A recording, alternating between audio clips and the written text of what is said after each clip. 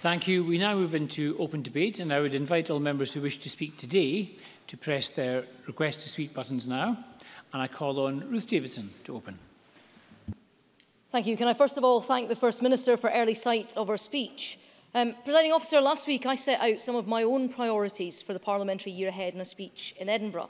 And I began by pointing out that the next week marks the 20th anniversary of the devolution referendum of 1997. Famously, Donald Dewar declared after that referendum that devolution was a process and not an event.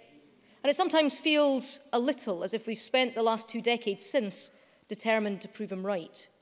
The political structures which surround us have often been the central focus of our politics. And I hope that as we mark 20 years of devolution, we now move on to a wider debate about political substance as well.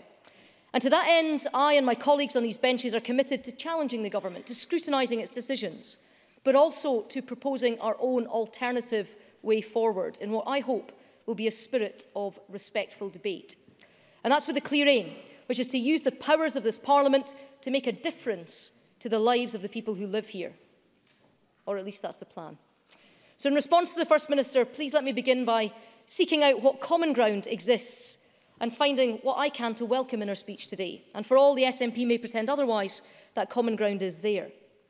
Indeed, given how much the SNP has poached from the Scottish Conservative manifestos over recent months, I'm tempted to suggest that our programme for government should be called Something Borrowed, Something Blue. So today I'm happy to welcome the government's proposal for an education reform bill. That's because the principle of reform has been consistently put forward by the Scottish Conservatives these last 5 years. However, our support for the detail of that bill is limited because there is growing concern that far from delivering real independence to school, the government is actually attempting to centralise control with its governance reforms, and that would be unacceptable. And to borrow from the SNP's dictionary for a moment, while we support reform, we will not support a school's power grab from this Scottish Government. I am genuinely pleased to see the inclusion of Frank's Law in today's programme. It is absolutely a policy whose time has come. Scots who need care should not be divided by an arbitrary line of age. I pay tribute to Amanda Capel, who has campaigned for this on behalf of her late husband Frank for years and has done so with such amazing dignity and strength. And I say to the First Minister, if she wishes to expedite this so we can get this in and working on the ground as soon as possible, I believe she will have the whole Chamber's support, and she will certainly have mine. I'm pleased to see the campaign for a new offence of drug driving brought forward by my erstwhile colleague Douglas Ross has found favour with the Scottish Government, as has the long-held call from John Lamont for a South of Scotland enterprise agency.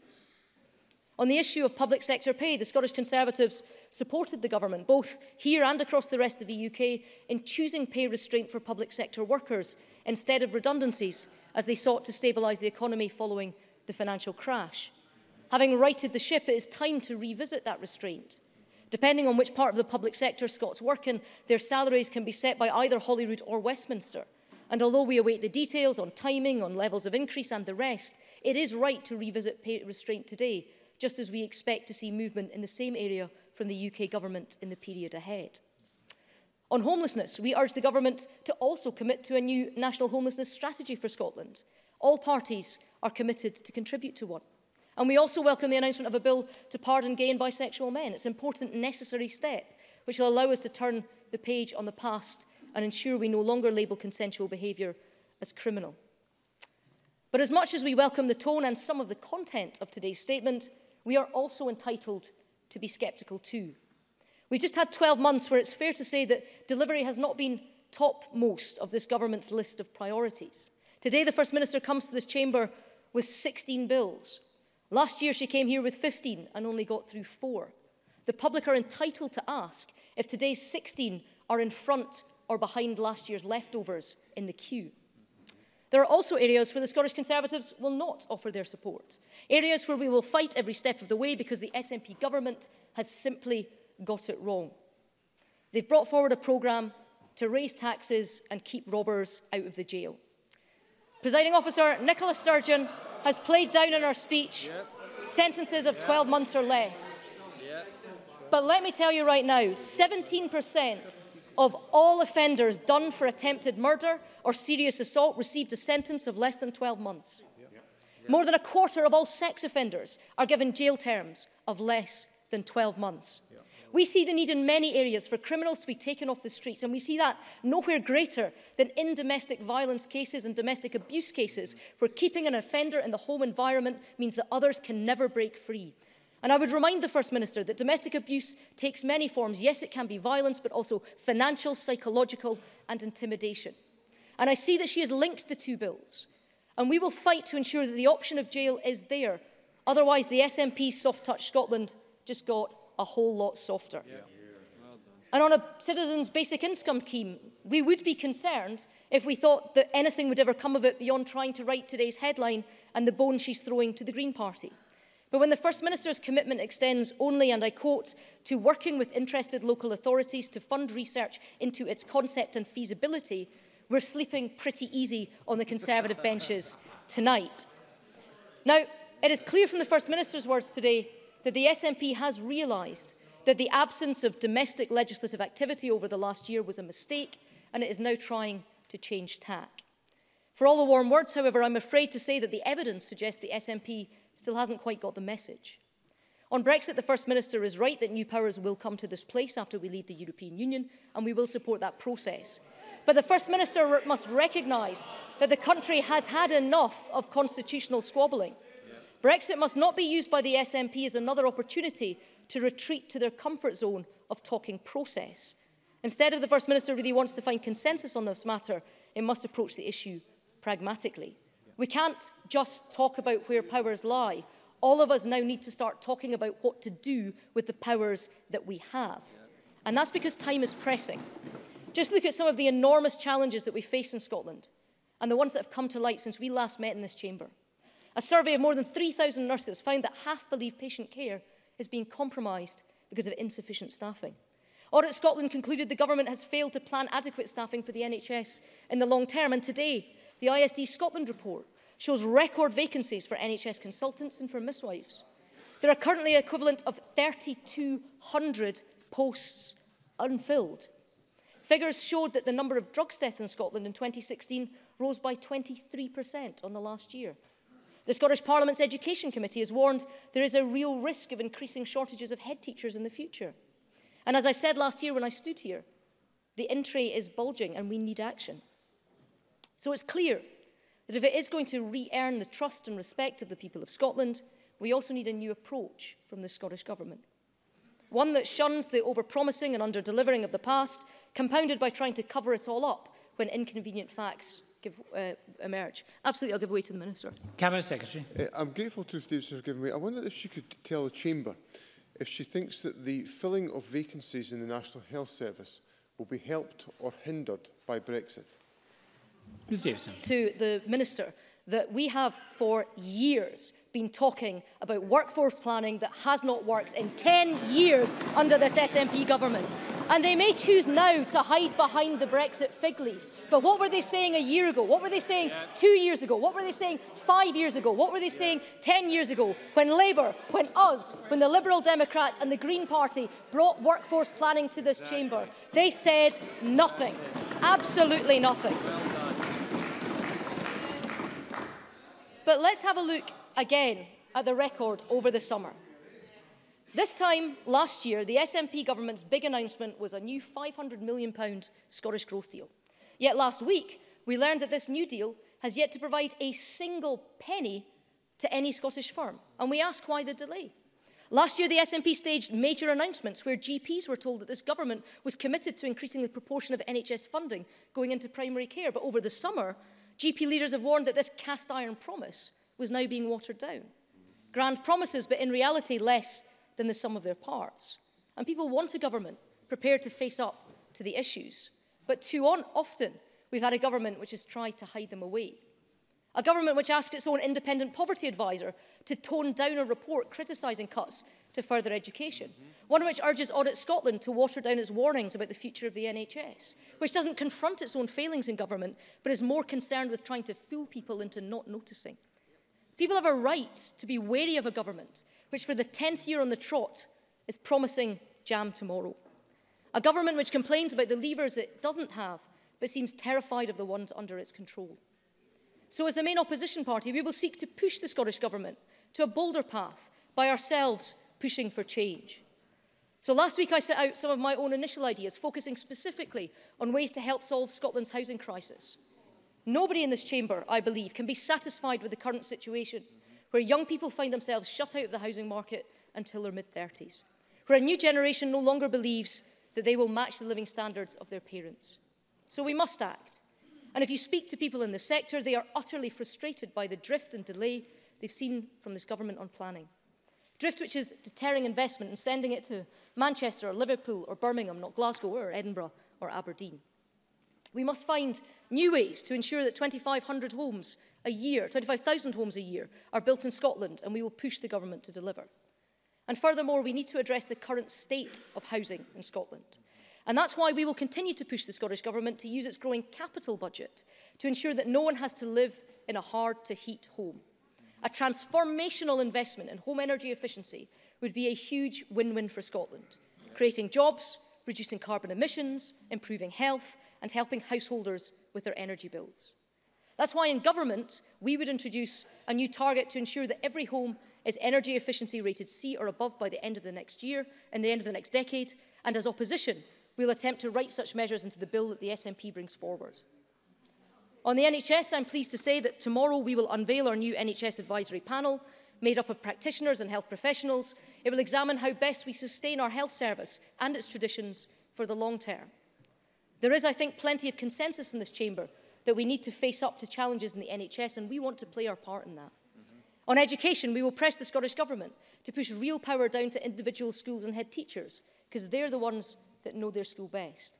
And we will set out fresh ways to tackle what is the clear pressing priority of parents to ensure that there are enough teachers in our schools. And we will report back soon with a full review of the curriculum for excellence. The warnings made by Professor Lindsay Patterson at the weekend cannot be dismissed out of hand, as the SNP government has sought to do. The urgent priority must be to address our declining numeracy and literacy standards, and we need more investment in teacher numbers, with more flexibility for routes into teaching. And we need root and branch reform of our education agencies. On justice, we will support further prison reforms that will focus on rehabilitation, and at the same time, we need to give judges the tools to punish the very worst criminals by backing whole life sentences. We must also act here to listen to the concerns of rural Scotland, to reflect the concerns of people who too often feel left out of Scotland's public debate. We've had enough of hearing about who's to blame for a lack of rural broadband. People just want to see government, both governments, get on and sort it out. And on the economy, we will seek to lead a debate here in this place on the need to put growth first. The time for endless theoretical debate about the state of our economy in a future constitutional position is over. We need to focus on the more pressing issue of how we grow the Scottish economy now, how we increase productivity, how we train and retrain our people for the jobs of today and the jobs of tomorrow. Because the new financial powers here mean that Scotland needs to raise closer to what it spends. And we will continue to argue this year that dragging Scotland down with ever more punitive taxes is not the right way. The First Minister is opening the door on greater tax rises today. And we say stop taking ever more money from the pockets of Scotland's workers. We must instead go for growth. Yeah. The Scottish Government's own review of business rates last month urged ministers to rethink some of their tax rises. If even their own report is critical of their policy, then surely it is time to listen. Yeah. And the SNP bluntly needs to decide what it believes in. It has tacked left on its new land and buildings transaction tax, and it has inevitably gummed up the market as a result. But on the new air passenger duty, it has recognised the benefit of competitive taxation. Now, on issues like APT, we will seek to work with the SNP to deliver something that could be of huge economic benefit to Scotland. We only wish that they would show some consistency. Yep. We are all reading that the SNP is preparing to march leftwards this year, largely for its own political reasons. And I would humbly urge the First Minister to remember other people too, the small firms, the employers and the taxpayers of Scotland. Now, on that note, the Scottish Government has announced a business development bank. And I welcome the focus on providing finance for capital investment, and I won't be ideological about it. However, it would be remiss of me to avoid pointing out that yet again we've been here before with the establishment of new banks. The Scottish Government announced the Scottish Business Development Bank as far back as May 2013. It was then re-announced in September 2013. It was dropped in May 2014 before resurfacing in this First Minister's first programme for government towards the end of 2014. Since then, it has not only been delayed a few times, but the plan has also changed from the setting up of a dedicated bank to being part of the existing Scottish Investment Bank. And guess what? it still doesn't operate in full. Overpromise and underdeliver is a theme with this government. Now, given the parliamentary arithmetic of this place, I don't seek to downplay the challenge facing the government in pushing its agenda through this year. Indeed, we all await with anticipation the great Scottish courting ritual of the winter months, though it may be that Mr Harvey will find competition as a suitor this year from Mr Rennie. Sometimes I can even muster some sympathy for the First Minister. But what all parties will be looking for, from all sides of the chamber, is a sign of change. Because if this government is to earn back the trust and the respect of the people of Scotland, which it has squandered in the last year, then it must change, and change fast. It must show that it understands the difference between a genuine complaint and the politics of endless grievance. It must accept responsibility for all its record in Scotland and fix the mistakes that it has made. And it must be frank about the huge challenges that Scotland faces and not seek as its first response to bury bad news and pretend it doesn't exist. Given what we know of this government, we will wait to see whether today's warm words are backed up by action before making a judgment. But the government should know this. After this last year, it is on probation with the people of Scotland. It is time to change tack, and it is time to deliver. Thank you.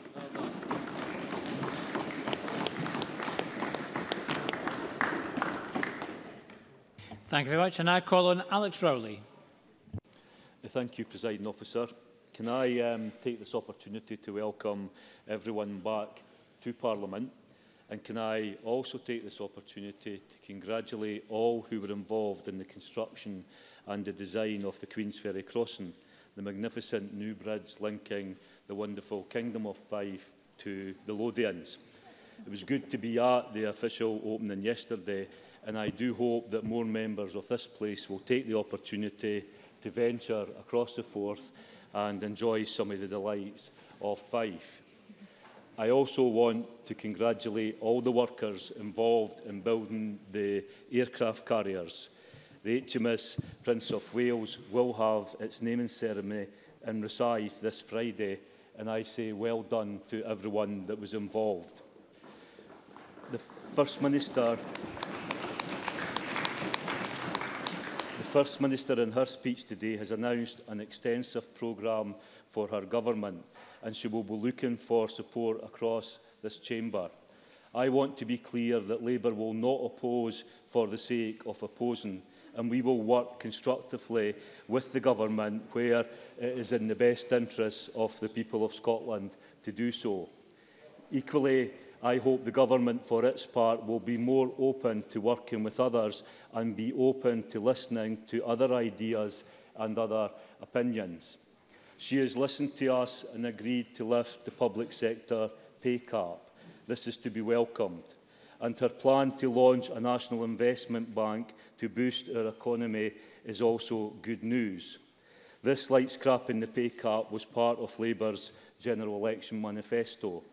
Unfortunately, however, without a Labour government in Westminster, it won't have the £20 billion of lending power to get it started. But nevertheless, we very much welcome the announcement. We will be looking for complete transparency on how it is to be set up, who is put in charge of what should be a vital part of Scotland's economic infrastructure. However, it seems that in other areas of government, the ears were closed to the advice, ideas and experiences. Carrying on with the poor education governance reforms, which have been criticised by all in the sector, is, in our view, pure dogmatic politics. The First Minister has often said she wants to be judged on what her government does to improve our education system. So let's just remind ourselves of a few of the facts. Over 4,000 fewer teachers than when the SNP came to power. 1,000 fewer support staff than when the SNP came to power. Class sizes bigger than when the SNP came to power. Spending per pupil across all ages is down. If pupil spend had remained the same as the 2010-11 levels, then primary schools would be £726 million better off, and secondary schools would be £308 million better off. I cannot see how what is proposed today addresses any of this. Indeed, it seems to me it is a classic avoidance technique. When in doubt, restructure. It did not work for Police Scotland. It did not work for fire and rescue. It did not work for our colleges, and it will not work for our schools. Presiding Officer, I have used much of this summer recess to meet and listen to people and listen to what they have to say. The teachers I spoke to over the summer, they told me about the impact of the cuts in schools and in classrooms. Workloads that they have them completely run off their feet. Class sizes that are far too large. The need for more teaching assistants in our classrooms. And they told me not about having the basic materials to be able to provide the teaching and learning of the quality we need. James Dornan. Thank you, Mr Rowley, for taking the intervention. Does he then regret the decision made by North Lanarkshire Council when they went into coalition with the Tories, and the first thing that they did was they sacked 100 classroom assistants? Alec Rowley. What I regret is the £170 million in the local council budget last year that meant classroom assistants and others being taken out of the Education Authority. It really is rich for SNPM SPs to come in here and talk about council cuts when they voted for those council cuts. Most of the concerns that are being expressed by teachers are a result of severe shortage of funding in education. And that is, First Minister, what needs to be addressed if we're going to tackle education and the issues in education. Taking control of education away from our councils will not address any of these issues. And that brings me to local government. We must recognise that local councils are on the front line of supporting people suffering from failed Tory austerity. Local councils lead on planning and economic development, health and social care, protecting our environment, the education of our children and the health and well-being of our communities. The obsession of this SNP government to centralise local government has got to stop. The willingness to pass on Tory austerity to local public services has got to stop. The government must change course, must build a new partnership with local councils, one built on mutual respect, understanding and joined-up planning to tackle the big issues in our communities. Claire Adamson. Thank you for taking the intervention, Mr Rowley. I appreciate what you're saying about local government, something that's very dear to my heart, having served as a councillor in North Lanarkshire. But you've just talked about cuts. Why did North Lanarkshire Labour fail to use the flexibility in the council tax to maybe alleviate some of those cuts? Alec Rowley. We need to make sure in this next budget round that we do not simply pass on failed Tory austerity to local councils and local public services. I really hope that the First Minister and indeed the Finance Minister are listening to what others are saying. For it is time to use the powers of this Parliament to pay for a more fair, more equal society to support our public services. Time to introduce a 50p top rate of income tax. Have an honest discussion with the people of Scotland to show that those who can afford to pay a bit more should do so. And scrap the unfair council tax as she once promised she would do. For no amount of tinkering with the bands will make it any fairer. And while they say they will lift the public sector pay cap, let us be clear in this debate, it cannot be done on the back of cutting even more from public services. It must be paid for. I have listened, Presiding Officer, to the hundreds of people this summer at street stalls, coffee mornings and on the doorsteps. It should be no surprise to the First Minister that people right across Scotland are very concerned about the state of our National Health Service. We have an NHS workforce crisis. Today, new figures show how bad it is. Nursing and midwife vacancies are up. consultant vacancies are up and over 400 operations were cancelled in July. I'm not sure anything that the First Minister said today is actually going to tackle these major issues in our health service. For the hundreds queuing outside GP practices trying to get an appointment, the people being removed from the list, those trapped in hospitals, those on waiting lists for care packages, waiting lists for operations, waiting to see specialists or seeking mental health support. Will this programme of government bring change for them? I'm not sure. It should also not be a surprise that people were raising the problems of housing. Shelter say Scotland has a housing crisis. I agree. So too do the tens of thousands on council waiting lists, the homeless and the children who leave school each day with no home to call their own.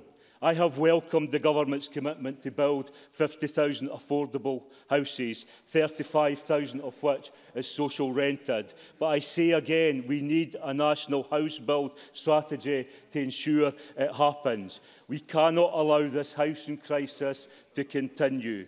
And that brings me to skills, apprenticeships and jobs. In near enough every sector of our economy, we have major skills gaps. Our ambition must surely be a high-skill, high-wage economy.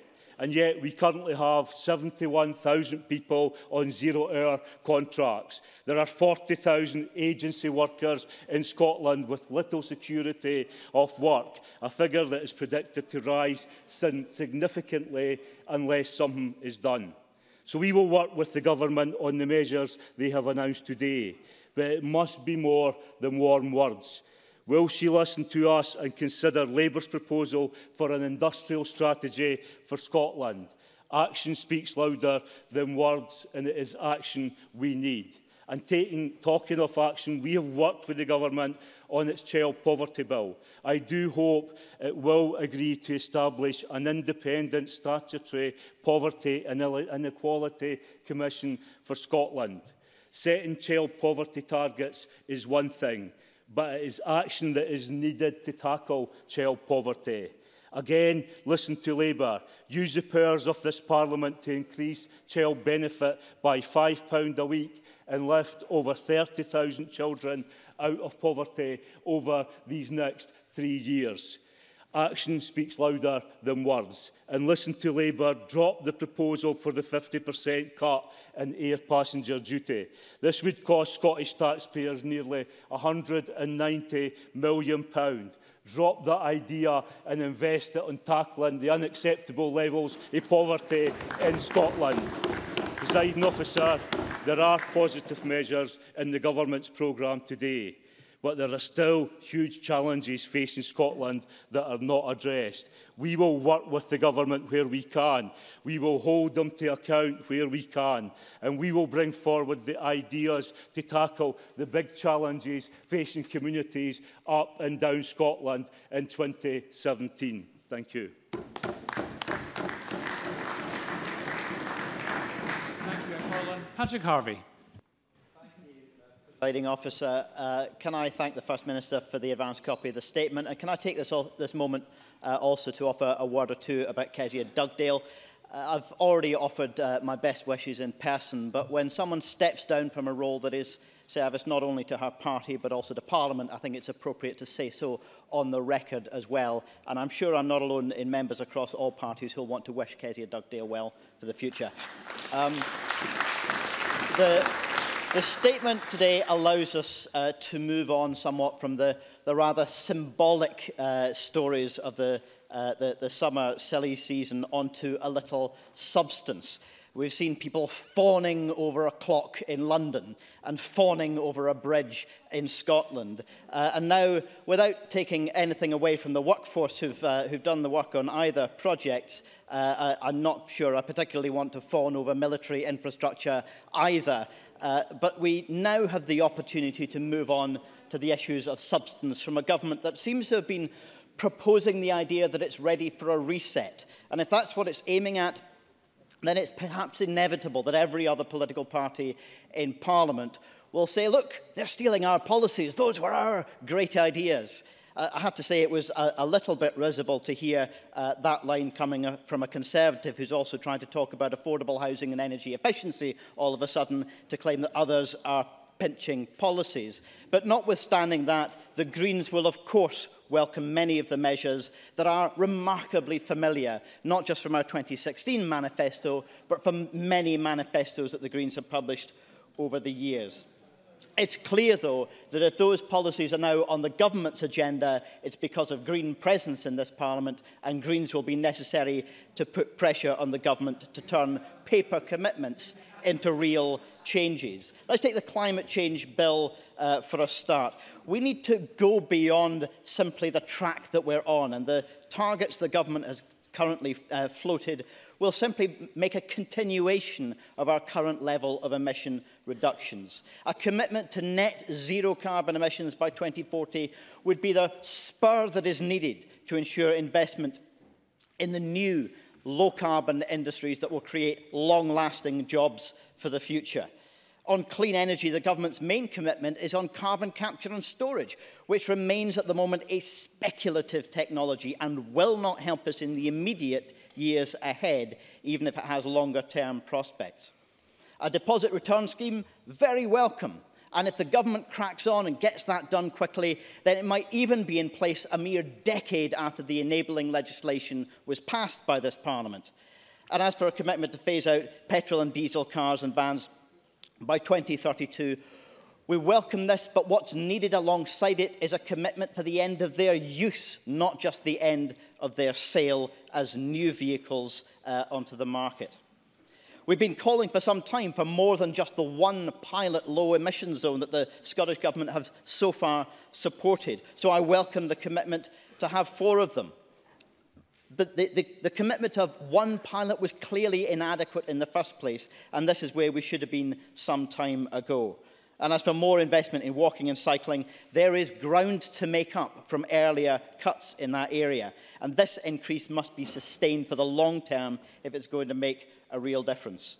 I had been hoping that we might have had an advance notice of the decision on fracking, which is due by the end of this calendar year. It would have been very welcome to hear a commitment to a full and permanent ban today, because that is the only decision that I think not only the Greens, but many in the First Minister's own party will tolerate. I do welcome the commitment to give support, or at least a fair wind, to my colleague John Finney's Members' Bill proposal on giving children equal protection from assault. That, I'm sure, will be one example of many constructive Green ideas which I'm sure the Government will continue to welcome. Citizens' income is perhaps the most radical of long-standing Green policies that the Government have today given a signal of interest in. A fund to help local authority pilots. Well, it's been Green councillors on those local authorities who've been amongst the forefront for pushing for these schemes. And the case for citizens' income or universal basic income, I believe, has never been stronger. There's always been a principled case for saying that we all create collectively the wealth of our economy, and we all have a right to share in that wealth. A citizen's income would achieve this, as well as recognising the value to our economy of unpaid labour, and particularly the deeply gendered imbalance of who does that unpaid and unremunerated labour in our society. But as we anticipate another wave of automation, the case for citizens' income grows all the stronger. Now, it may well be that Ruth Davidson is sleeping cosy in the comforting knowledge that that basic level of safeguard for people will never be achieved. I've no doubt that those responsible for the near destruction of our social security system are sleeping easy. I've no doubt that those responsible for ongoing poverty, pay and exploitation in our economy are quite unbothered in their comfortable slumbers. I'm sure she's more comfortable in this area than she is spending time in the company of some of our own local councillors. But those among us who want a society based on a level of respect to which all human beings are entitled will want to see more progress on the issue of citizens' income. On education, The responses to the government's consultation on governance from teachers, parents, pupils, expert bodies, academics and unions have been almost universally hostile to the government's proposals. And the government's response seems to have been, well, they didn't want any change anyway, a rather dismissive and meaningless response. Well, Parliament will inevitably challenge the government on its divisive proposals. And I think we have a right to expect a more meaningful response than the consultees have received. We do welcome the review of initial teacher education. This is something that was clearly needed, and our particular priority has been in ensuring consistent, high-quality education for additional support needs. 1 in 4 pupils have those identified needs, so it cannot just be specialist staff, a reducing number of specialist staff who know how to provide them. But what we can't countenance is the government using this review of teacher training to force through Teach First in Scotland. This fast-track scheme risks putting unqualified and unprepared individuals into classrooms, and it has a lower retention rate than traditional routes into teaching. And the government has proved itself rather too willing to facilitate secretive dialogue on this issue via the lobbying through the royal household. We'll continue to challenge the government on those issues as well. There's a great deal more that I would like to see in this statement. Support to fight child poverty with a £5 top-up to child benefit, and support for carers with increased allowances. Last year, in the programme for government debate, the First Minister indicated support for the Green proposal for an additional young carers allowance. This year, it's still the paper commitment. Let's make sure that by next year, it's a reality, not just words on the page. Let's see support from the government for my other colleague, Mark Ruskell, his Members' Bill proposal on 20-mile-an-hour limits, safer streets in all our residential communities. And let's see real movement on progressive taxation. The time is right, says the First Minister, for a discussion paper. 2 years after we've known that the devolution of income tax powers was coming, and a year after we began our first debates on what the local income, the Scottish income tax rates and bands should have been. It's way past time that we have a discussion. I do hope that the discussion is more meaningful than the discussion that we've already had on local tax reform, which so far has led to nothing except more willingness to debate the options. We need to go further. I would also, Presiding Officer, finally, like to have seen rather more on the issues where the government has so far developed a poor track record. Even the UK government on animal welfare is looking at mandatory CCTV in abattoirs, and the Scottish government has resisted that. And we also need to see action on fox hunting, which goes beyond the stated intentions of Lord Bonamy, who said that the goal of his review is to find a way to ensure that hunting can continue. There's so much more to do on the animal welfare agenda. In closing, Presiding Officer, where we have common ground, we will continue to work with the government, and that certainly includes opposing the destructive and incompetent approach of the UK government on Brexit. This Parliament represents people who voted by a huge majority to remain European. We cannot let them down. Where we have constructive work to do with the government, we'll do so, but where they need to be challenged, either to go further beyond their comfort zone or to turn paper commitments into real-world changes, we'll be here to push them. Thank you. And I call on Willie Rennie to open for the Liberal Democrats. Thank you, Presiding Officer. On Saturday afternoon, my colleague Alex Cole-Hamilton and myself joined a group of breast cancer survivors called the Port Edgar Dragons.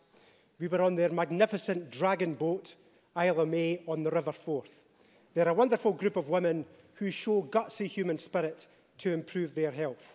We had an alternative view of the Queensferry crossing, whilst thousands of others were able to cross it above us. But we saw from there the magnificence of that bridge. The engineers and workers should be proud of their achievement. And those who argued it was not necessary only need to cast their mind back to the winter of 2015, when the old bridge was forced to close, or a little further back, when it was discovered the main cables were corroding. Let's not have a revisiting of history. This bridge was necessary for the East Coast artery of this country, and I'm pleased that it's been built. The recess should have allowed us all to reflect on one of the most turbulent periods in politics for some time, with 9 sets of elections and referendums in the last 6 years. People have had their fill. People want elected politicians to deliver real improvements to their lives. They are fed up with the endless focus on independence. To give credit to the First Minister, she recognised that in June when she signalled she was cooling on independence. I was sceptical at the time and will always be suspicious. But for now, we have a chance to focus on real change. And today's announcement on a presumption against prison sentences of 12 months or less is a start. We have been calling for this for some time. We also support the same-sex activity pardons. And after opposing it twice, I'm pleased to see the SNP are now prepared to raise the age of criminal responsibility. And Frank's Law is something we support too. Yet those are few bright spots in an otherwise rather dull statement. The First Minister has today confirmed what the former ministers were saying in the papers this morning. The SNP has a lack of ideas. The fire has gone out and they are stuck in an ivory tower. And the flat reaction of their backbenchers today shows that the fire has gone out there too. It was 14 whole minutes before there was one round of applause for anything that the First Minister was saying. 14 minutes. And in fact, okay, order. And in fact, most of the applause, First Minister, most of the applause, First Minister, was for the announcement to implement other parties' ideas which the SNP had previously opposed. And I have to say, I loved the moment that Patrick Harvey criticised the other parties who claim credit for policies being announced in the programme for government before spending the rest of his speech doing exactly that. But meanwhile, look at where we are in Scotland. The waits for mental health treatment are far too long. Today, we hear that more young people are waiting for longer than the last period. This situation is getting worse, not better. The international standing of our education system is slipping. The fallout from the botched centralisation of the police continues. The recruitment of sufficient nurses, doctors and teachers is posing real issues in our schools and NHS. The expansion of offshore renewable energy is lagging behind. Now, the First Minister talked about the economy. The last time the Scottish Government said its flagship was a £500 million Scottish Growth Fund that would pay out guarantees and loans to Scottish business. No loans or guarantees have been paid out. In fact, the promised changes to parliamentary procedure to allow these to happen haven't even been tabled over a year later. The Scottish Government switched some of the scheme to funding equity in June. Equity funding is something that Scottish Enterprise has been doing since it was set up in 1991. So I'm not sure why it needed a 9-month delay to make it happen. This was supposed to be an urgent response to the economy, something post-Brexit to deal with that issue. So we will scrutinise today's proposals to see if they amount to much this time, because they didn't amount to much last time. When my party was in government, we implemented the Macron Agreement for teachers. The deal on paying conditions valued the work of our teachers. We need a new Macron Agreement to address the workload and recruitment issues of today. This would be one of the important steps we could take to reverse the decline in our international education standing. With the budget ahead, there is a chance to inject investment into education for the nursery education rollout, schools and colleges, especially for women and mature students. We have proposed that £500 million be paid for a modest penny on income tax, using the new powers that this Parliament has. It's good to see that the Government has abandoned its manifesto promise to implement the national funding formula for schools. And it is good to see the Pupil Equity Fund still in place, something ministers opposed for years. On health, we have to treat mental health as the answer to the long-term problems in the NHS and its sustainability.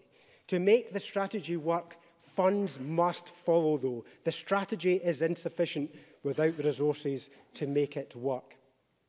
We should value the workforce and offer, in particular, good careers for staff in remote and rural areas. The problems that I highlighted about Caithness General Hospital need adequately addressed. It's no point just shuffling off because it's miles away. We need an answer to the problems of the rural NHS. We need to address the recruitment problems in the NHS too. Today we've heard about nurse shortages, but there are major problems with GPs too. People are waiting for weeks to see their GP, and many GPs are handing back their practices to the Health Board because they cannot cope anymore. There is little point in the SNP government boasting about staff numbers when the NHS is short of what is required. Now, with the departure of the chairman of the Scottish Police Authority, we believe there is an opportunity to inject democracy back into the police. The appointment of the new chairman should be with the agreement of this Parliament, just like the appointment of the Children's Commissioner, the Information Commissioner and the other commissioners in this Parliament. That would inject democracy back into our struggling police force. Now, at the general election, we proposed to lift the public sector pay cap. The UK proposal was to boost the pay of teachers, nurses, soldiers and care workers, as well as many others, by £780 by 2021. This would be a welcome change after years of effective cuts in pay. Of course, we need to work within the recommendations of the public sector pay bodies and within Scottish resources, but believe the Scottish Government should take the initiative to lift the pay cap. Our plan is based on using investment to deliver reform, investing in the talents of our people to achieve great things, to lift the economy, decentralising power and bringing back democracy. I am afraid the Conservatives' reckless gamble on Europe means that the Houses of Parliament will be dominated by that subject for some time. We remain of the view that Brexit will be damaging.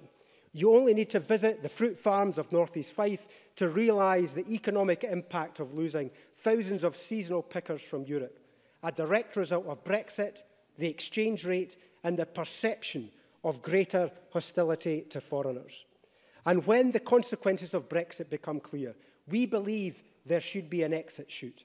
Even those most ardent Eurosceptics on the Conservative benches did not vote for Brexit to make us poorer.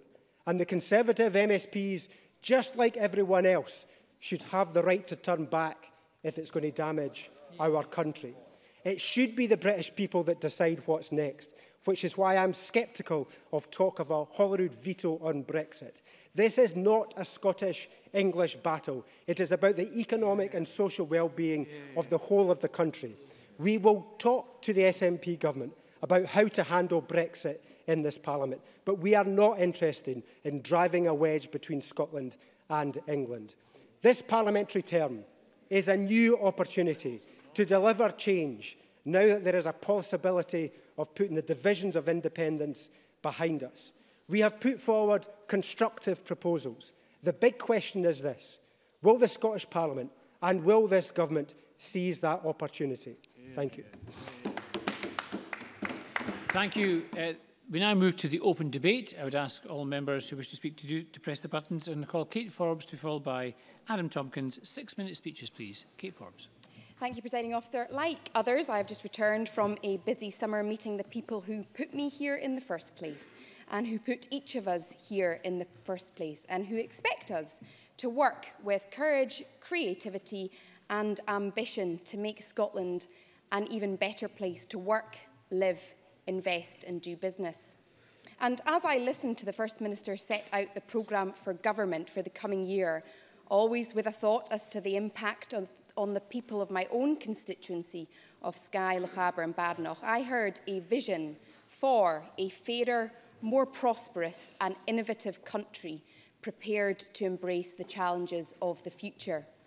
And there are two additional aspects that struck me. Firstly, the programme for government recognises that there is so much academic, entrepreneurial and creative potential in the people of Scotland. The people of our communities are our greatest resource, with their ideas, their families and their commitment to collaboration. I see it every day as I work with the people of my constituency. And government's role is to create the environment to enable people to be the best they can be, by closing the attainment gap, by expanding early years education and childcare, by offering intensive support for up to 40 of the most talented and ambitious entrepreneurs to help bring their ideas to market.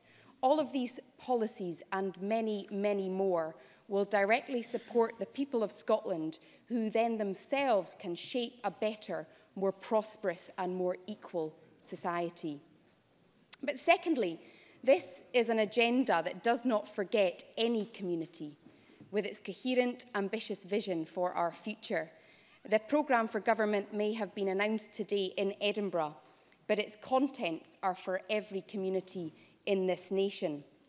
Previous action by the SNP and government has focused on empowering Scotland's communities, but the plans announced today for the coming session go even further, so that our communities can lead the nation in terms of homegrown enterprise, attracting investment and nurturing talent. I want to see our communities flourish and thrive, particularly those which feel empowered, either geographically or economically, because I believe that the nation only flourishes when every community has a stake in our collective future and is able to contribute to the common good. These are nice ideals, I imagine all of us agree, but in this programme for government there are actual, clear, tangible, doable solutions which deliver precisely that, not just talk, but action. Action like enabling communities to control 1% of council budgets, or providing a framework in the Crown Estates Bill so that local communities benefit from managing assets and devolving power. And that applies in urban and rural areas. The programme also connects the most remote or disempowered communities, first to each other and then to the wider world. The first phase, while all eyes were on the Queensferry crossing, the first phase of the £3 billion dualling project of the A9 is about to open in my constituency. We have waited years for that, but it is great news for the Highlands that the Scottish Government will not rest on its laurels, but will go even further and make the A9 the first fully electric-enabled highway. And I was already pleased that the Scottish Government intends to roll out superfast broadband to 100% of premises, but it will be immensely welcome that the First Minister has just put rural Scotland right at the front of the queue in our digital revolution, meaning the most remote communities will be the very first to reap the benefits of comprehensive fibre broadband coverage. But this programme for government also links those small communities with centres of international markets through international investment hubs now in London, Dublin, Brussels, Berlin and Paris. The significance of international connections cannot be overestimated in transforming our local communities. Take food and drink exports, for example, not just a major contributor to Scotland's economy, with exports now at a record high of £5.5 billion. But so much of it is sourced from the shores, from the farms and from the distilleries of rural Scotland, creating jobs and providing sustainable incomes. Central to any ambitions for economic growth is the critical urgency of building more homes across Scotland. And the programme for government is packed full of bold and innovative policies, and amongst them is one on housing, which intends to bring vacant properties back into use.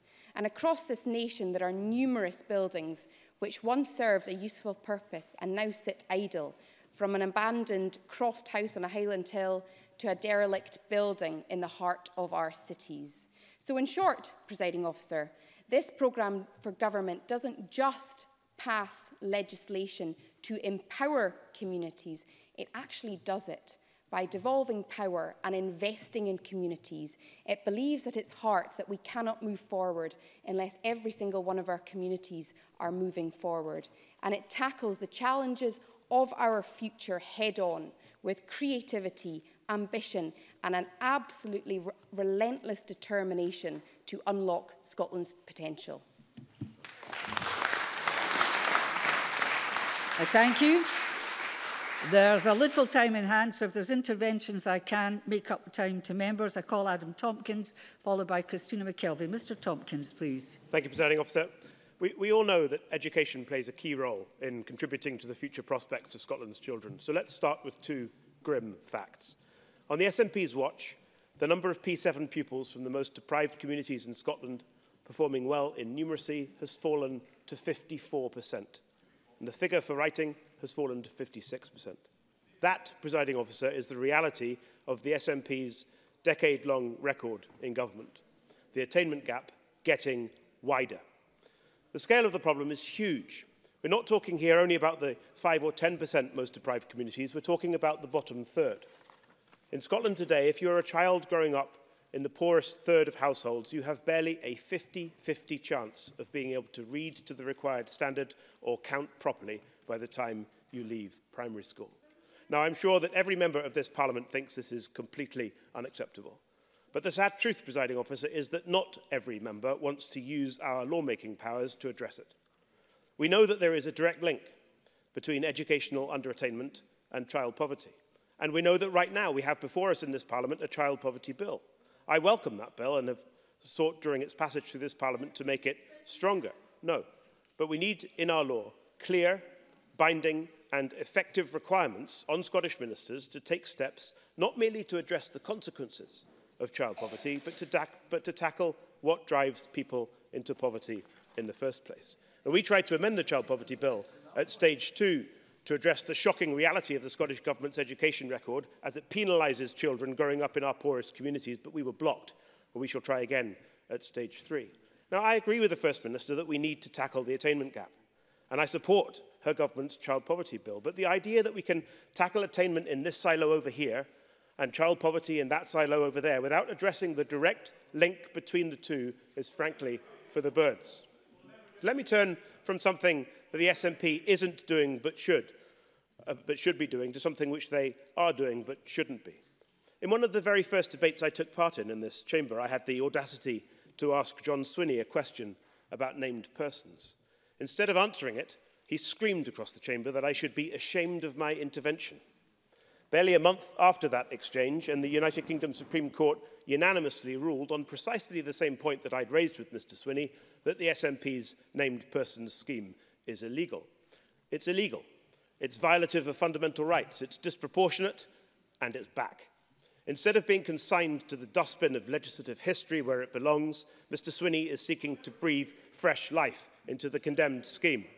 But Mr Swinney's Children and Young People Information Sharing Bill is hopeless, Presiding Officer. In its submission to the Education Committee, the Faculty of Advocates, no less, makes it clear that a number of the defects with the named persons scheme identified by the Supreme Court will still apply if the bill is passed in its current form, meaning more litigation is all but inevitable. But we can avoid it, Presiding Officer, if the SNP listens to its critics, accepts that its named persons scheme is fundamentally flawed and uses the new bill not as a means to fight again a battle it has already lost once, but as a way of fixing things for the future. If the SNP takes its fingers out of its ears, we can avoid the prospect of yet another nationalist defeat in the UK's highest courts. But I suspect that that won't happen, Presiding Officer. I suspect that the SNP would rather fight the battles of the past than confront the problems of the present. One problem of the present that clearly needs to be addressed is housing. In 2007, a decade ago, Nicola Sturgeon conceded that far too many people in Scotland were unable to satisfy what she called the basic aspiration of home ownership. But in the intervening years, the SNP's commitment to build 35,000 new homes a year has dwindled to less than half of that, with key development decisions caught up in the congestion. Please sit down, Mr Dornan. System. Please sit down. He doesn't seem to be taking intervention. Please sit down. I have to sit down. No, Mr Dornan was on his feet. He can wait his Mr turn. Dornan was on his feet at the same time as yourself, Mr He can wait Tompkins. his turn. And it's simply not good enough when we're faced with a housing shortage on a scale potentially unseen since the Second World War. So this is our call to action, Presiding Officer. It is incumbent on policymakers of all political colours to help people fulfil their ambition of owning a home. We urgently need to revitalise debate on this issue. And that's why we've laid the foundations for a housing strategy which seeks to address this challenge head-on, not only by increasing the housing supply, but by tackling the reasons why it's been depleted to start with. We want to see a new National Housing and Infrastructure Agency and a Housing and Infrastructure Minister in the Cabinet. We've called for 100,000 new homes to be built over the course of this Parliament and for 30,000 empty properties across Scotland to be refurbished and brought back into use. But we also want to encourage more self-builds. We want to expand simplified planning zones, and we want to look at building a new generation of new towns. This is ambitious thinking, but it's the kind of thinking that we need to overcome a defining challenge of the coming decade. In Scotland, we are not short of challenges, Presiding Officer, and we're not short of new political thinking designed to address and combat them. But it's from these benches that that thinking is coming, not from the government. This isn't a programme for government, it's a programme for drift, and Scotland deserves better. Thank you. I call Christina McKelvey to be followed by Lewis MacDonald. Ms McKelvey, please. Thank you very much, Presiding Officer, and can I thank the First Minister for setting out what is a bold, ambitious and reformative programme for government today. Presiding Officer, Hubert Humphrey, the lead author of the Civil Rights Act 1964 and the creator of the Peace Corps, said, "It was once said that the moral test of government is how that government treats those who are in the dawn of their life, the children, those who are in the twilight of their life, the elderly, and those who are in the shadow of life, the sick, the needy, and those with disabilities." This programme for government passes that moral test for me. This programme will be transformative. This programme will be outward-looking, it already is. But this programme will be dignified. And above all, this programme will be inclusive in its approach and leave no one behind. Presiding Officer, the pursuit of equality is what binds most of us within this chamber. That, as of yet, inclusive equality that places every woman, man and child in parity, regardless of their race, their background or their wealth. Our pursuit of equality before the law in pay, in conditions, in opportunity will be at the central core of this government's agenda, and I welcome that. Over the past year, we have seen immense strides in our pursuit for equality, from Diageo becoming the 900th living wage employer, with the Scottish Government on track to deliver the living wage to over 1,000 employers by the autumn of this year, to our continued work to encourage equal 50-50 gender representations on boards. Our public sector, Presiding Officer, the beating heart of a society, has long borne the brunt of Tory austerity. Workers have for too long been subject to a cap that was not their doing, a cap that started in Westminster but now ends here in Holyrood. But that is not the only thing that this government has called time upon.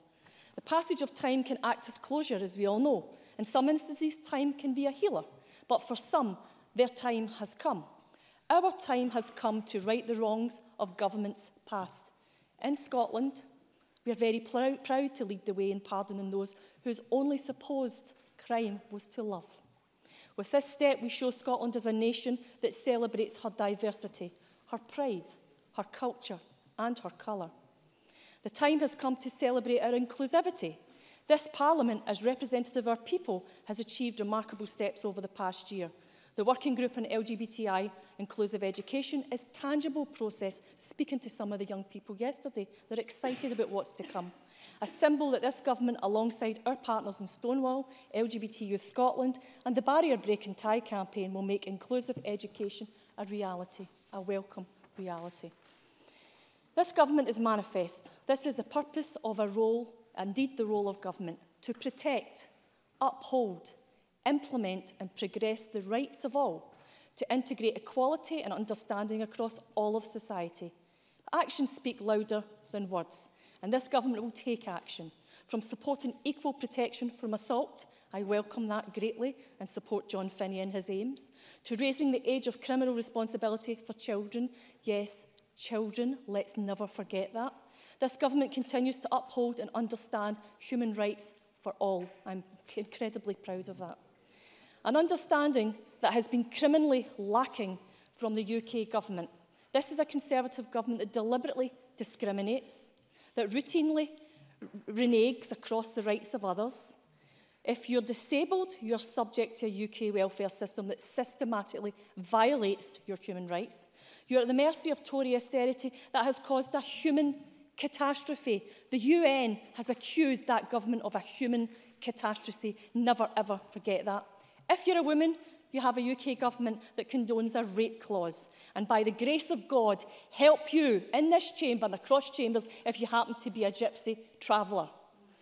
Under the Tories, who according to Douglas Ross would rather crack down on your rights than uphold them. A disgraceful comment which the Tories should be rightly shamed for. Presiding Officer, our commitment to equality and fairness is transposed into the world of work. And as the world of work changes, so must we. We've heard this. This government, modern and focused in its purpose, maintains its pledge to make work both fair and equal. That's why it's no surprise to see in Scotland the gender pay gap is closing, falling to 6.2% compared to the UK-wide 9.4%. Now, whilst we're not quite there, this government continues to transform the structures that uphold the gender pay gap. That is precisely why, in the history of this Parliament, no government has done more to expand free early learning and childcare, giving parents, all parents, the available opportunities to return to work, assured and confident. Today, we have gone further in securing multi-year continuous funding, I'm sure will be more than welcome. When people return to employment, we've now got the highest records of employment. That means jobs, and that means the possibility, and above all, it gives hope. Hope can move mountains, Presiding Officer, and for some people only need a little bit of hope. This government offers exactly that. Hope that if you find themselves in the downside of a disadvantage, you will not be downtrodden, you will not be demonised, and they will not be sanctioned. I am proud of a government that will not sanction their people. I'm proud of a government that designs a social security system based in dignity. I'm proud of a government that commits to end child poverty. I am proud of a government that commits to tackle the tragedy of rough sleeping. And I am proud of this government will lead by example, with purpose, principle, and above else, Presiding Officer, humanity. Thank you. I call Lewis MacDonald to be followed by Gillian Martin. Mr MacDonald, please. Thank you very much. The First Minister describes her programme for government as ambitious, Presiding Officer, and that claim has to be judged in the context of what more could have been done, much of which was set out in detail by Alex Rowley, and also in the context of the bigger picture. In the last Parliament, I sat on the Devolution for the Powers Committee, which debated the outcomes of the Smith Commission. We interrogated Scottish and UK ministers, and we also heard a good deal from civil society. The sense from many of those witnesses was of the transformative potential of those new powers. SNP ministers and committee members lost no opportunity to argue that more devolved powers would enable Scotland's devolved government to take more of a lead in meeting the challenges lying ahead. And that was all before the EU referendum in June of last year, which vote put yet more powers up for grabs and made the need for leadership from ministers in this government all the greater. The SNP have been in office now for more than 10 years. This is the second programme for government brought forward since their re-election as a minority government after the Smith Commission and since the EU referendum. Yet, transformative this programme is not. As in 2016, the government has brought forward a raft of measures, some of which are welcome in themselves, but which as a package fall short of a bold turn away from austerity and which do not address some of the key issues which matter most to my constituents. 12 months ago, when we debated the last programme for government, the Scottish economy was flirting with recession, yet the government then had failed to produce any comprehensive response to the downturn in the oil and gas industry. Now we are told there is to be a new approach to manufacturing, but there is still little sense that this government has come to terms with the nature and scale of the impact of the oil downturn on the Scottish economy. I was, of course, pleased to hear the First Minister promise funding for feasibility studies for the Acorn carbon capture and storage project at St Fergus in the North East, albeit funding not of millions but of £100,000 to underpin substantial funding already provided by the European Union last May. And the First Minister was right. The North Sea does indeed have great potential as a store for sequestered carbon. But it is disappointing that the existing productive industries in the North Sea do not merit even a mention in the First Minister's statement today, because she knows that the oil and gas sector has contributed more than any other industry in recent years to maintaining a manufacturing base right across the Scottish economy from Ayrshire to Fife.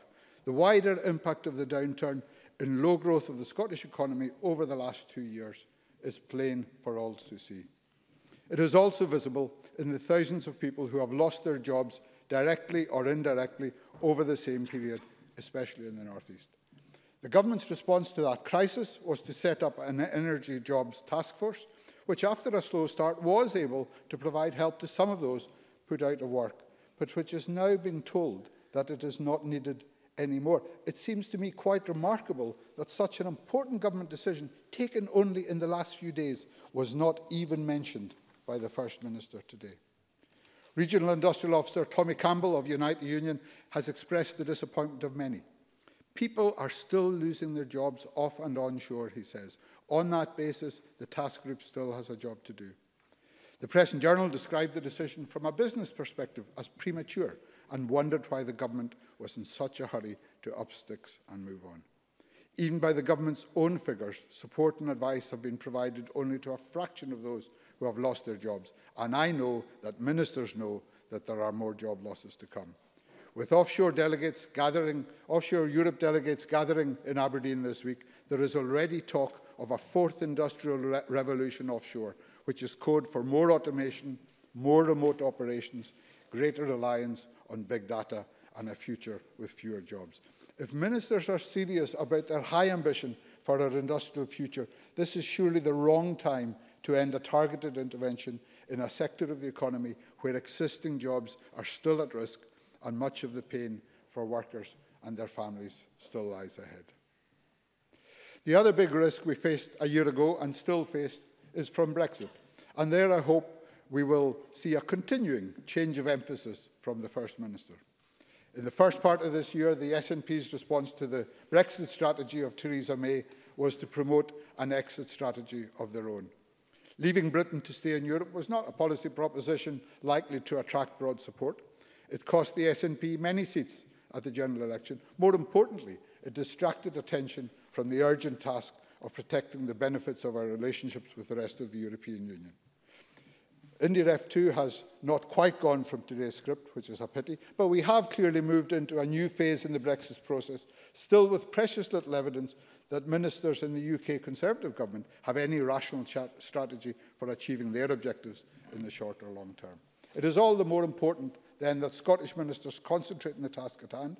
I welcome their efforts to work jointly with Labour ministers in Wales to define and protect the scope of devolved powers arising from the EU withdrawal bill at Westminster, and I look forward to working with them where we can agree on shared objectives in the period ahead. The priority must be to get the best outcome for all the nations and regions of the United Kingdom within the context of the referendum result, and I hope that can be the focus of our debates on Brexit to come. This Parliament is empowered in ways which already go even further, Presiding Officer, than the ambitions of its founders 20 years ago. The return of powers from Brussels means it will be empowered still further in the next 2 years. The challenge now for ministers is to go beyond today's plans, to be bold and to use all of those powers to deliver for the people of Scotland. Thank you very much. Can I say I'm aware, I understand the clock somewhere behind me isn't operating to tell you the times. That's being remedied, but the side clocks are telling you the speaking times if you're able to catch them. But then there's always my pen that tells you 1 minute to go. Gillian Martin, followed by Liz Smith. Thank you, Presiding Officer. Today, the Scottish Government is pledged to deliver changes which will be instrumental in the lives of families and young people. And there are also significant announcements that are going to positively impact on women and girls right across this country. It was little more than a year ago that my friend and colleague Julie Hepburn and I successfully put forward a resolution to the SNP's National Council calling for the introduction of an S-card, a card that would allow women and girls to access sanitary products freely from designated locations.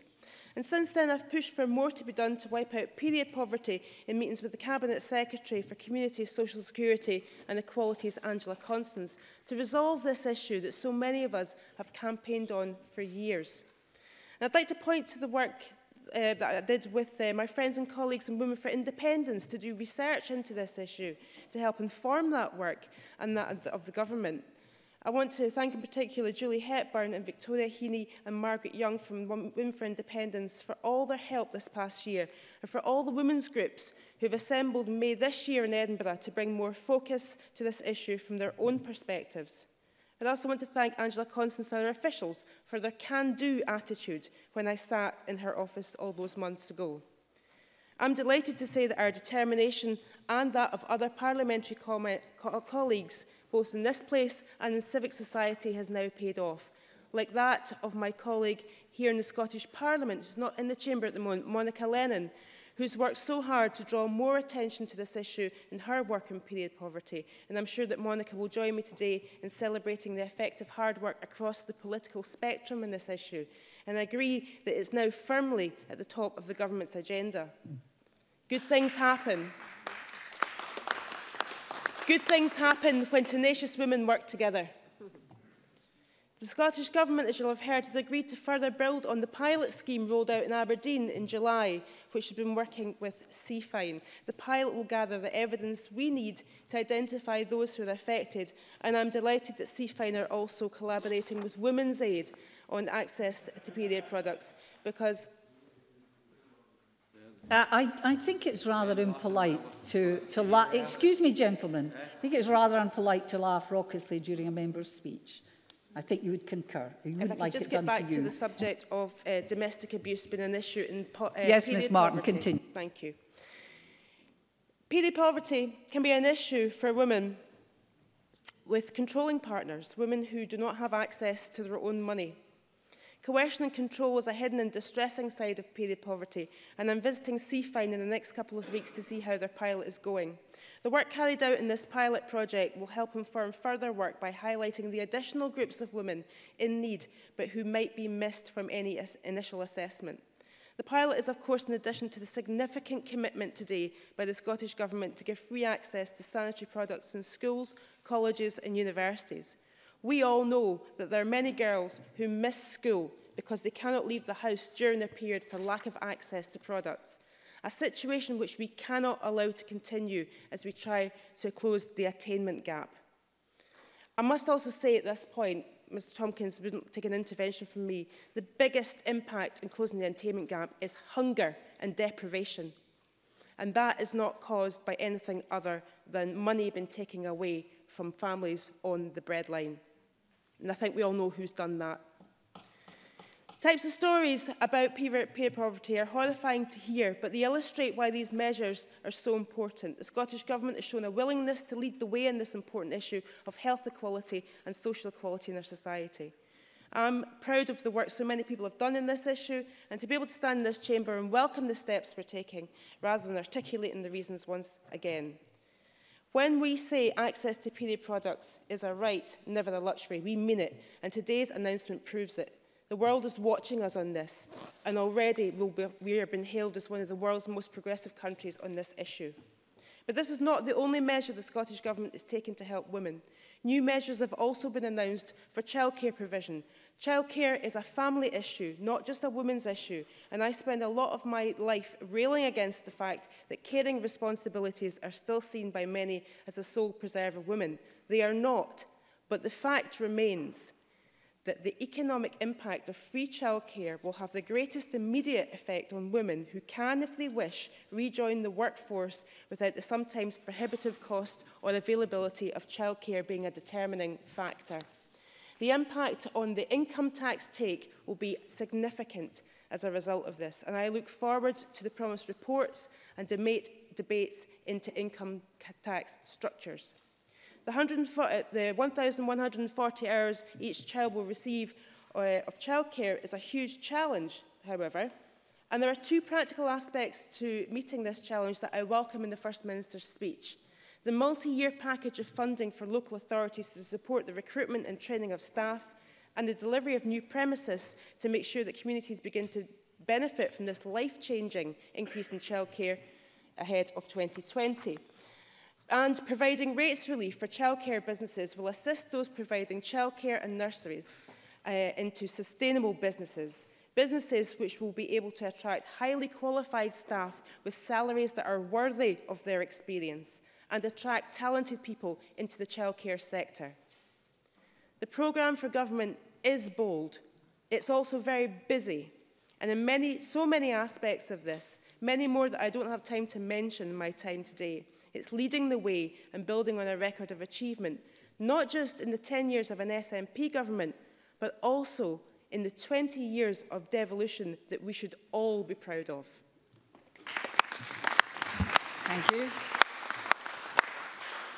The irony is when I leave time for interventions, none of you are making them or taking them. So remember, we still have a little time in hand to liven the debate a little. I look forward to some interventions, not on me personally, of course. I call Liz Smith to be followed by Ben McPherson. Thank you, Deputy Presiding Officer. And can I begin my contribution to this debate about the programme for government with some reflections about the recent information on teacher vacancies and the very recently published Education and Skills Committee report, which I think has set several key schools issues in context. Issues which on these benches we believe should be at the very core of policy making for the foreseeable future. In the first instance, these relate to the teacher workforce, to the available supply, to supporting and enhancing the quality of the workforce, to the attractiveness of the profession and retention rates, and as such they lay the basis for taking up the challenge that was set down by the OECD when it said that despite the strong ethos and basic principles of Scottish schooling, the current system is not allowing us to reach our full potential. We entirely agree with that statement, and we believe that the evidence to support it is incontrovertible. As a result, the start message in the committee's report is this: if we cannot attract the right people into our classrooms and retain them, we have little hope of achieving all the other crucial elements of policy, most especially raising standards in literacy and numeracy, narrowing the stubborn attainment gap, and improving the delivery of the curriculum for excellence. Now, the report notes that these problems are not Scotland's alone, and that's true. But that acknowledgement will bring little comfort to parents whose children are in schools currently without the necessary number of teachers, or schools where it's proving impossible to attract teachers in some key subject areas, or parents of children whose subject choice might be compromised because vacancies can't be filled. And of course, it all comes on top of the concerns that we heard just before recess about teacher training courses, specifically whether enough attention is paid in learning how to teach literacy and numeracy, about whether there is adequate support for ASN, and whether the classroom practice aspect of the teacher training course articulates sufficiently well with the more academic and theoretical aspect. Now, I think we should acknowledge that teacher workforce planning is not easy, and no one should pretend that it is. But what the committee found in its evidence was that there were significant blockages in the system which are preventing better recruitment patterns, whether that's the lack of accuracy in some key data, the ability of supply staff, teacher training inadequacies, or local authorities that are still trying to tie the hands of head teachers when it comes to recruitment and to a significant number of other aspects of school policy. And it's for that reason, the blockages in the system which stop teachers getting on with the job that they're trained to do, that the Scottish Conservatives have long believed is the reason why we need some fundamental reform. And I don't doubt for a minute that it is also the reason why the Cabinet Secretary wants reform too. But as things stand just now, we have some grave concerns about the nature of the proposed SNP reform. Now, let me be very clear indeed about the Scottish Conservative position, which has been reinforced, I have to say, during recess following careful consultation with representatives of local authority, with parents, groups, head teachers, elected councillors. The reform that is necessary is one which frees up schools to make their own decisions about how to run their own school, but without the straitjacket of a one-size-fits-all approach from central or local government. Schools want rid of the tiresome paperwork, and I know the Cabinet Secretary acknowledges some of this, which in many cases actually had very little meaning, and which in some cases was never devised by teachers in the first place. They want to know that they are fully supported and trained in the profession, and they want to know that it will be their choice and their choice alone about how to spend that pupil equity fund. And as the highly experienced Frank Lennon said, the problems in our schools are not all about money. Otherwise, the greater spend over the last 2 decades taken in block would have yielded much better results. It is about the specific lack of autonomy which denies heads the ability to do so much more. And we agree with him when he says that that part of the autonomy should lie in teacher recruitment. For far too long, local authorities have strongly influenced who is recruited in each school, and sad to say, they've often been responsible for moving around weak teachers from one school to another. But let me turn to the Cabinet Secretary's proposals to impose an additional regional structure that will be accountable to him, which I am convinced is the main reason why many councillors and many local authority officials are unhappy. Now, the Cabinet Secretary says it's not his intention. What he intends is merely to set up formal collaboration to share best practice. But if that was the case, surely that is something that does not require another board and a layer of government, which by definition would be overseeing strategic decision-making, all of which, as I understand it, means that local government is wondering about where it stands, about where local democracy really lies. So in other words, Cabinet Secretary, far from devolving more powers down to the schools, this is more about centralisation. And it's on that... Yes, of course. Cabinet Secretary. The first observation I want to reflect on is that Liz Smith argues for reform, and then her default position is then to criticise the reform agenda that is brought forward, which I think I'd just ask her to reflect on that particular conundrum that she puts in front of Parliament. But the object of the reforms that I've put in place for the regional collaboratives are to follow exactly what the OECD asked us to do, which was to motivate greater collaboration, which they thought was absent within Scottish education. That is not to give me more power. I won't have any more power out of this as a consequence, but I will be driving a process of collaboration, which is exactly what the OECD asked us to do, and which Liz Smith has just said she believes is the agenda that should be pursued.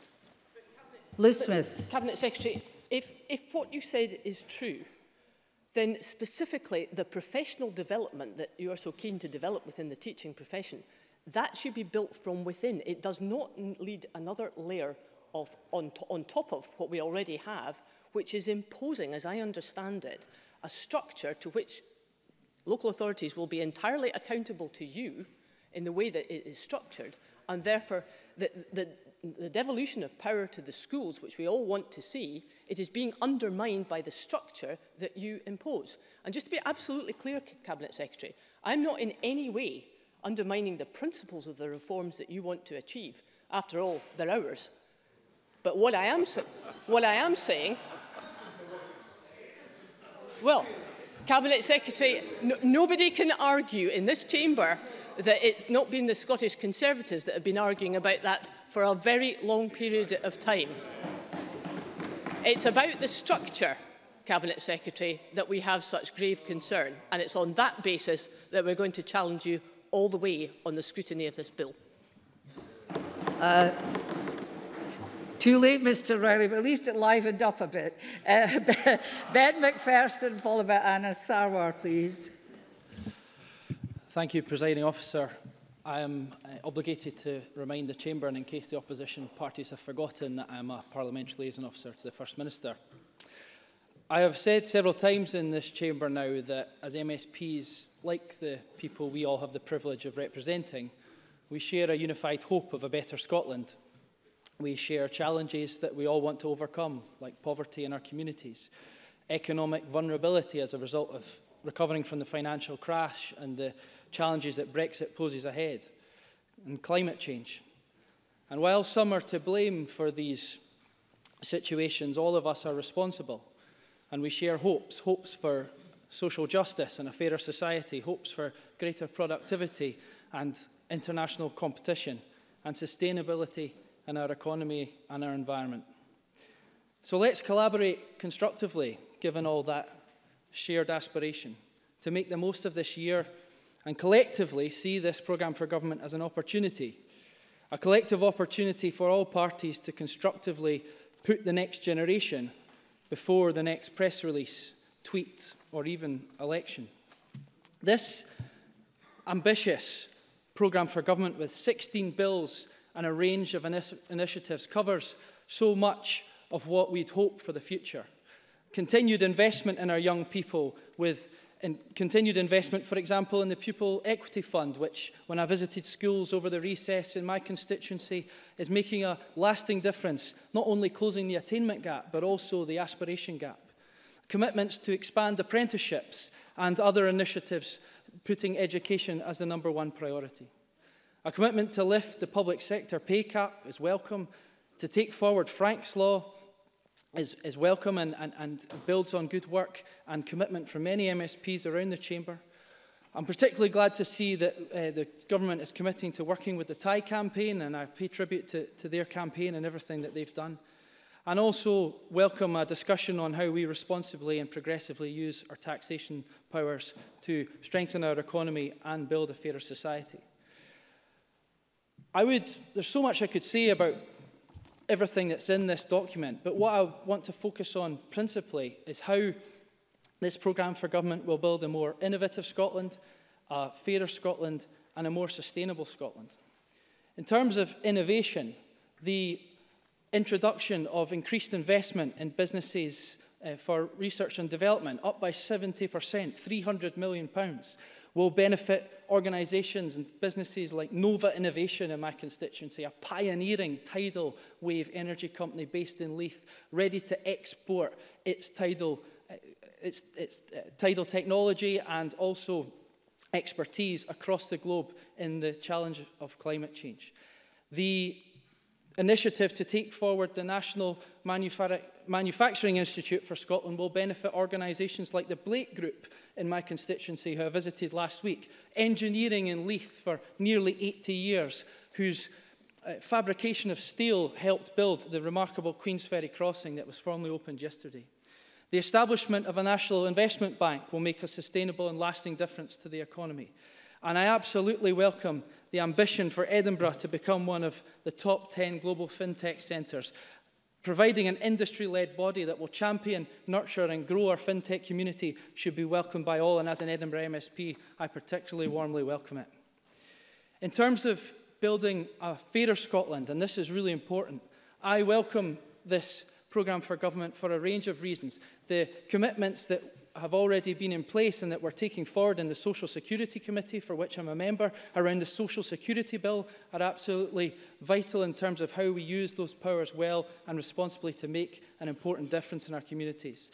The openness to looking at citizens' basic income, I warmly welcome as well. This is something that academics and practically on the ground individuals are looking at across the globe, particularly in the European continent. And we looked at this in Social Security Committee, and there's a lot of innovative thinking, and it's something that we should be open to in terms of building a fairer Scotland. I welcome also the Tackling Child Poverty Fund of £50 million. Having gone through the stages so far of the Child Poverty Bill, I know how much of a difference this will make. But particularly, I welcome the commitment from the First Minister to do all that we can as a Parliament and from the Scottish Government to try and eradicate rough sleeping. With the Cyrenians, the Bethany Christian Trust, Street Soccer Scotland and the potential of a social bite village in my constituency, this is something that's particularly pertinent in the constituency I represent in terms of stakeholders, but also in terms of the surgery cases that are coming to me on a weekly basis. There is absolutely no doubt that Westminster austerity and welfare cuts are taking their toll in all of our communities and seeing worrying signs of increases in homelessness and rough sleeping. And it's great to see that the Scottish Government, while opposing Westminster austerity, will take forward initiative in itself to tackle homelessness in the streets of Scotland. And lastly, so I know I'm running short of time, Presiding Officer, I want to touch on how I think this PFG is so important towards building a more sustainable Scotland, particularly in terms of low emission zones. This is something that Edinburgh City Council and the SNP group there is committed to in Edinburgh, and the doubling of active travel spend, but also particularly in terms of constituency organisations that I represent, I welcome the deposit return scheme. The Boda bars in my constituency, who own bars across Edinburgh, have pioneered a deposit return scheme in recent months. I made a real difference with that. And so they'll welcome it from a practical recycling perspective. But also, the First Minister rightly said, tackling litter on the streets is important, but also on our beaches. And Wardie Bay Beach Watch will welcome that for this reason. There's so much more I could say, Presiding Officer, but I'll round up there by saying this programme for government is filled with new initiatives, bold ideas, hope and aspirations. So I hope we'll work together to make the most of this opportunity to improve Scotland for all we serve. Thank you. Thank you, Mr McPherson. I call Anna Sarwar to be followed by Joan McAlpine. Mr Sarwar, please. Thank you, Deputy Presiding Officer. Today was an opportunity for the SNP government to unveil the progressive, radical programme for government that Scotland needs. Today was an opportunity for the Scottish Government to show genuine ambition for our country. But just because the First Minister repeatedly uses the word ambition doesn't mean it's true. Because she's right. We are a nation with ambition, but we have a government without ambition. Today was an opportunity to tackle the crisis in our hospitals, tackle inequality in our classrooms, and tackle inactivity in the workplace. But sadly, once again, the SNP has let Scotland down. After a decade of SNP incompetence, it is now clearer than ever that we have a government out of original ideas and a First Minister who has taken her eye off the ball, desperate to play catch-up. Strong on rhetoric, but weak on delivery. A First Minister who claims that education is her #1 priority one week and the NHS the next, but in reality, she is driven only by one obsession, and that is trying to fix a way to have another referendum.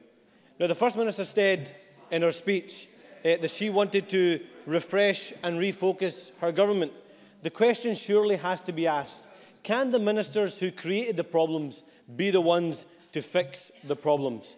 And it's now more than a decade since the SNP came into government, so they have to take responsibility for the crisis that we see in our NHS and our workforce. Today, nursery and midwifery vacancies are up from 2,500 this time last year to 3,200. I'm pleased the Cabinet Secretary for Health finds that amusing, but Scotland's patients do not. Consultant vacancies up to nearly 500. There are hundreds of cancelled operations due to insufficient capacity. 40,000 bed days lost from delayed discharge in July alone. This is a day of shame for the First Minister and our failing Health Secretary. Presiding Officer, today's programme for government isn't even a highlight in a decade of mediocrity. Instead, this is a government that has taken mediocrity to a new level altogether. And we can have no confidence in this First Minister even delivering what she has announced, because this government hasn't even delivered what it announced last year in their wafer-thin programme for government. And as the damning health statistics today reveal, things in our NHS have actually gone in reverse from this time last year. But let there be no mistake. As we have done over the past year, these benches will again hold this government to account and make the argument for progressive policies that make a difference to the lives of Scots. I am delighted that Labour has won the argument on public sector pay. And I pay tribute to all our trade unions right across the country. And I'm also glad that our arguments won on the organ donation bill. Now, it's interesting that SNP members laugh on the public sector pay cap. Let's not forget that the SNP aided I'd like to hear Mr Sarwar, please, if you want to intervene.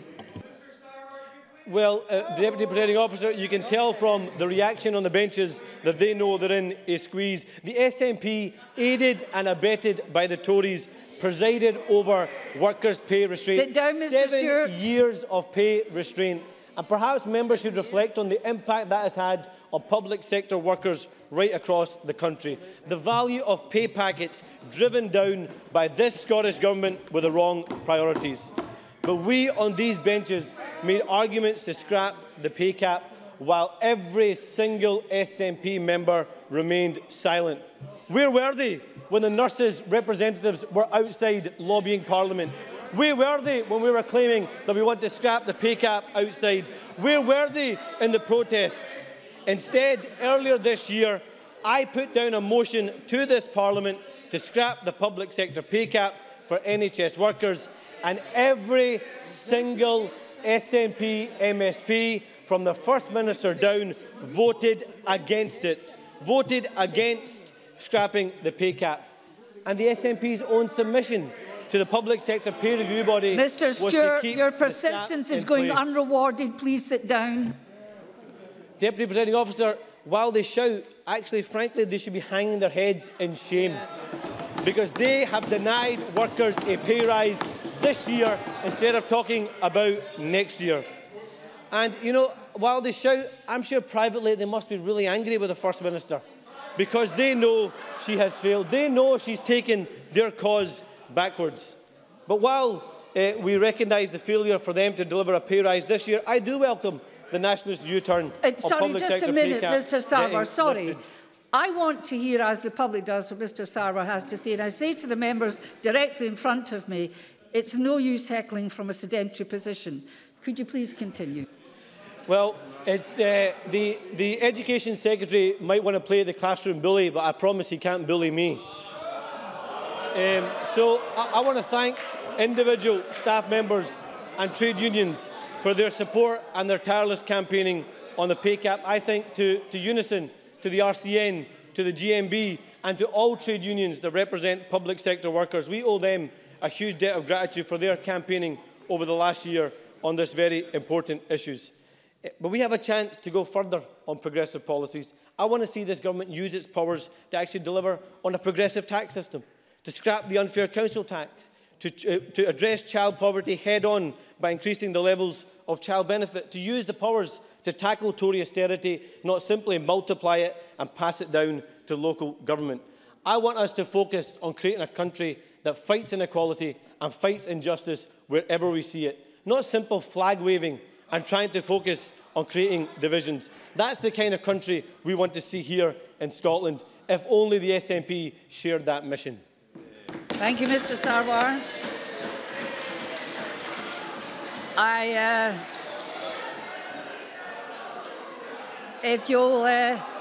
If you will calm down, your next member may get a chance to speak.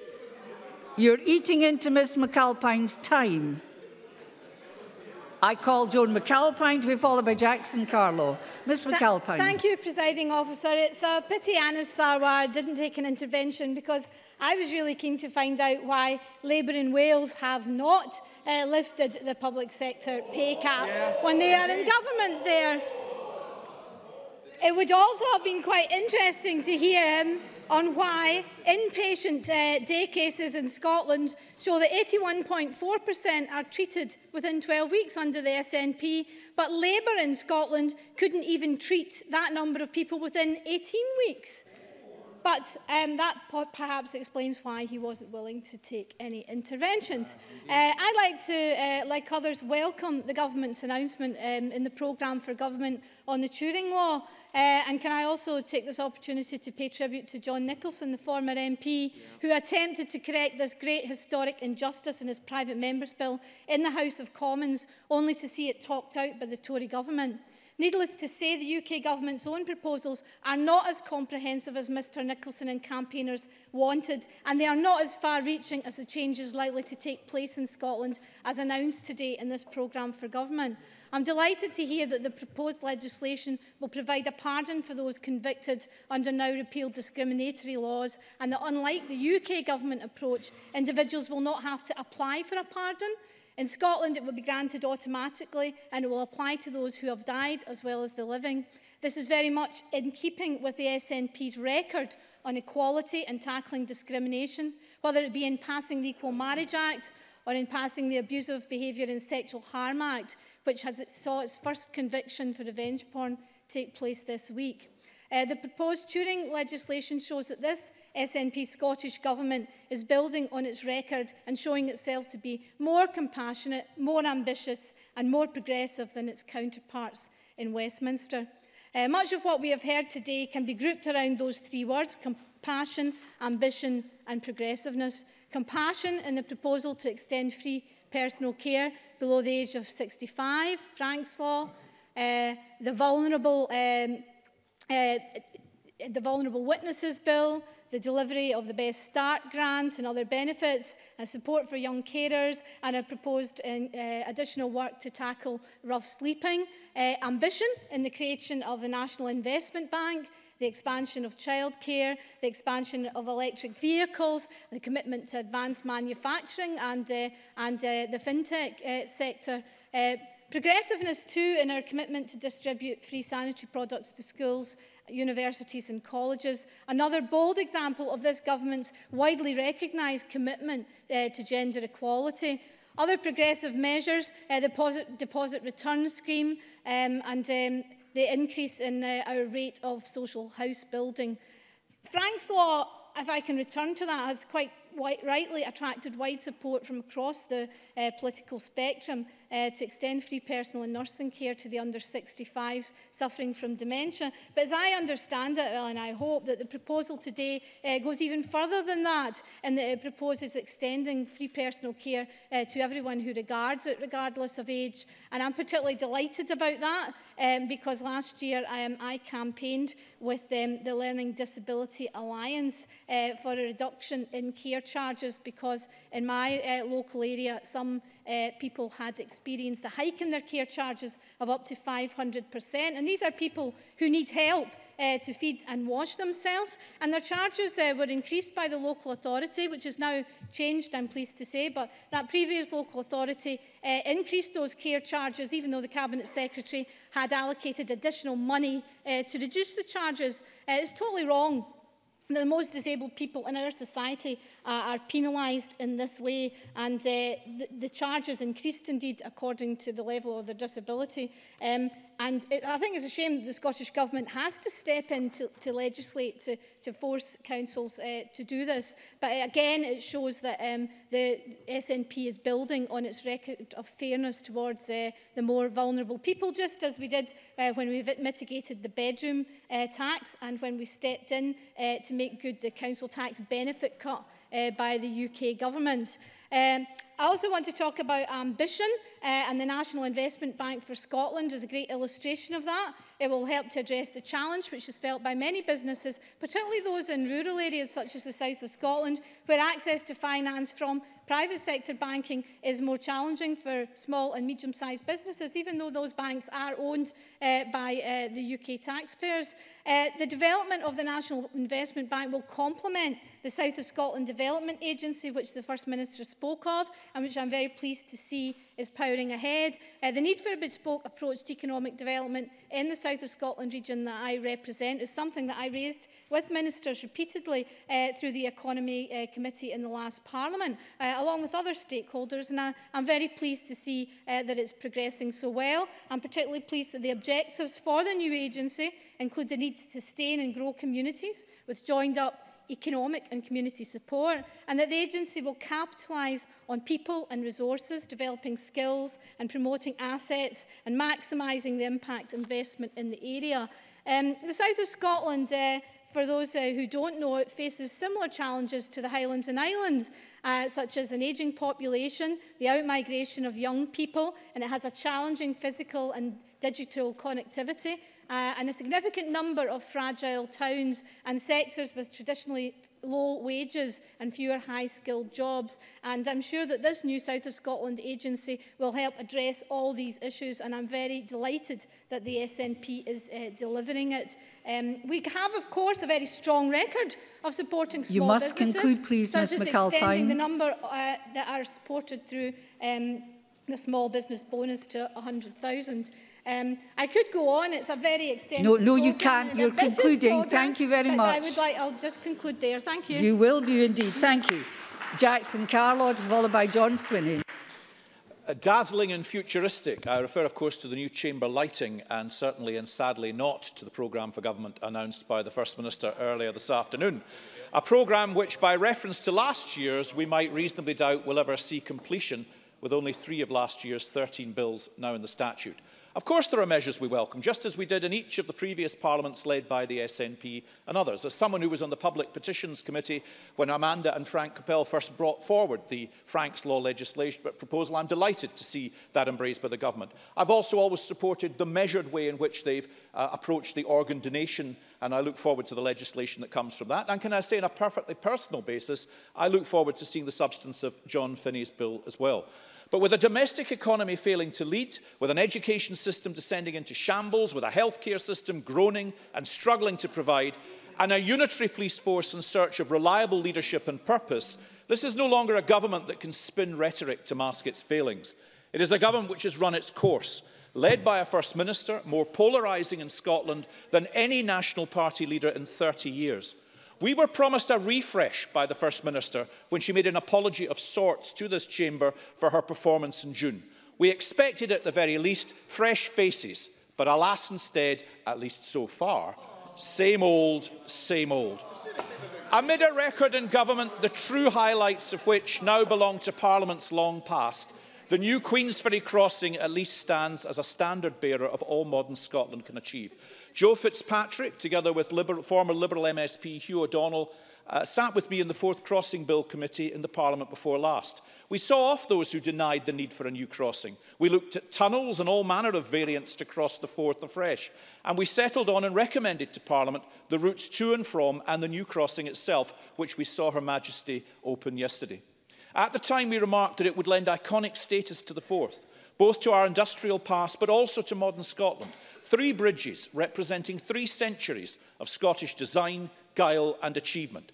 And I add my tribute to all concerned who made those paper visions a reality, and yes, too, to Scottish Government ministers. We did build in a significant contingency just in case, but even so, completed within budget and more or less in time. And throughout the summer, Humza Yousaf has seemed to tweet every time a train has managed to run on time, demanding the congratulations of opposition politicians. So let us name-check Humza Yousaf as the Transport Minister who inherited the bridge completion date. Long after all of us in this chamber are but dust and forgotten, our arguments relegated to the sort of dull academic history only Adam Tompkins reads, this new Queensferry crossing will start as a proud symbol and reminder of our times, and all can be proud of that. Presiding Officer, a programme for government needs an opposition to challenge it. Today, Ruth Davidson articulated an alternative vision and talked about bold initiatives on housing, as did Adam Tompkins.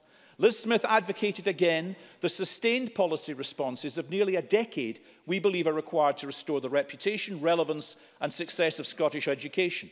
On Thursday, Miles Briggs will set out our approach to health, as will Liam Kerr on justice, and Murdo Fraser and Dean Lockhart on the economy. Meanwhile, Scottish Labour is to have another of its perennial leadership elections. What a spectacle awaits.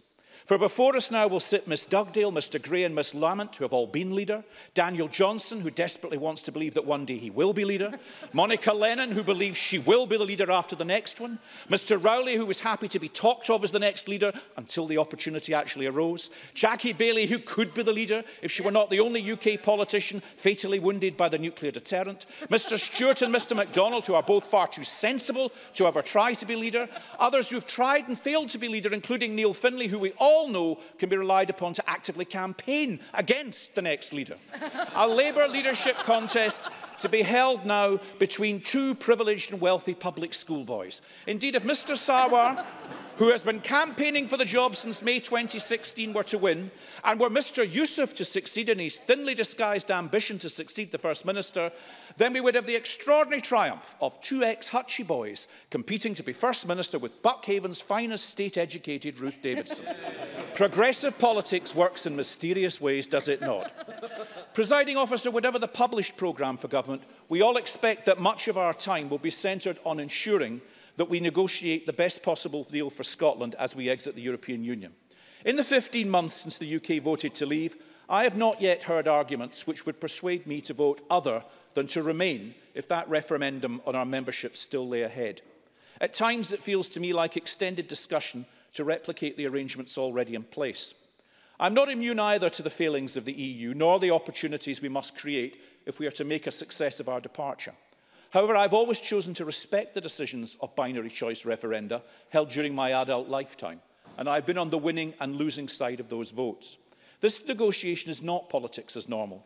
We will leave the EU, the single market and the customs union, and we need to work together to ensure that Scotland and the UK secure a future worthy of the name. I'm disappointed that in all this time, the approach of Mr Russell has been pejorative and partisan. Regrettably for Scotland, with UK ministers, he has earned a reputation not only of lacking authority, of having to refer back in any decision, but of rushing to posture before the cameras after every exchange. Scotland must now look to the Deputy First Minister, who is now thankfully involved directly in the process, to help find the common ground that clearly exists on fishing, farming and our future population that can actually influence and secure a deal. When Mr Barnier says there are extremely serious consequences of leaving the single market and it hasn't been explained to the British people, and that we intend to teach people what leaving the single market means, he is articulating a truth some wish to deny, that he speaks for the interests of the EU in these negotiations, that his success will not be judged on how accommodating he is to Scotland and the UK, but rather by just how little he concedes in any negotiation. Kissing our European partners, as did Mr Blair, and genuflecting before those who must secure what is in their interests and not necessarily ours, can only secure a deal which is fool's gold. Next week, members of this Parliament will meet Mr Barnier in Brussels. We must not allow him to posture or teach us as he would have it. We must let him clearly understand that however we voted last year, and whatever divides us politically as a country, should not be misunderstood. It does not mean that we will do anything other than stand together in the interests of Scotland and the UK. And there you must conclude, Mr Carlow. Thank you very much. I'm very happy to do so. Thank you, Presiding Officer. I now call John Swinney, last speaker in the open debate. Mr Swinney, please. Presiding Officer, it seems at some stage that I must have offended Adam Tompkins because it prompted him to set out in his speech today a number of remarks about which I thought were required some explanation and exploration as to how they could be made coherently by a member of the Conservative Party. Adam Tompkins attacked the government supposedly because we do not see a link between child poverty and education. A Conservative making that accusation at us after the economic damage that's been done to people's lives by the actions of the Conservative government, which we, by our persistent focus on closing the attainment gap, are determined to address and to establish and to recognise that link that exists between poverty and education, and the solution of education providing the means to individuals to be able to overcome poverty and to have a better life in the future. And then for Mr Tompkins went on to say that we had to tackle with more zeal the challenges that exist within social and affordable housing in Scotland, oblivious to the fact that the problems that we are wrestling with in housing today are created by the recklessness of Conservative housing policy that sold off the housing stock of our country and did absolutely nothing to protect it for future generations.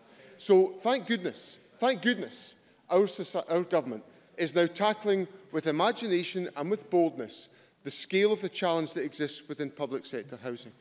Now, the other Conservative that I seem to have offended today is Liz Smith, who on the one hand claimed that the reform agenda belongs to the Conservative Party and then attacked the self-same reform agenda.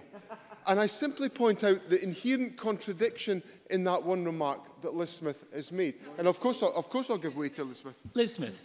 Thank you for doing so. Cabinet Secretary, I think there is a misunderstanding in what you think I have said. I am very much in favour of the principle of reform, and we support you in that principle of reform. But the type of reform that you are trying to deliver at the moment, we are not prepared to accept, because it is the opposite of devolving powers down to schools. Cabinet Secretary. We'll have the opportunity to vote in Parliament on the Education Bill, which will include a statutory provision to empower head teachers. And if Liz Smith wants to vote against that, then good luck to Liz Smith in reconciling the hypocrisy of the position she's put to Parliament today with the substance of what I've set out to Parliament in the education governance reform. Now, the boldness of the government's agenda, not at this moment, no. The boldness of the government's agenda has been captured by the contributions made by Ben McPherson, by Kate Forbes, by Joe McAlpine, by Gillian Martin, by Christina McKelvey, reflecting on the strength of the measures to strengthen our economy and our economic performance, which of course is a strong economic performance given the fact that economic growth in the last quarter, for which figures are available in Scotland, is 4 times the level of economic growth in the United Kingdom, and we've seen unemployment falling consistently within Scotland and employment growing.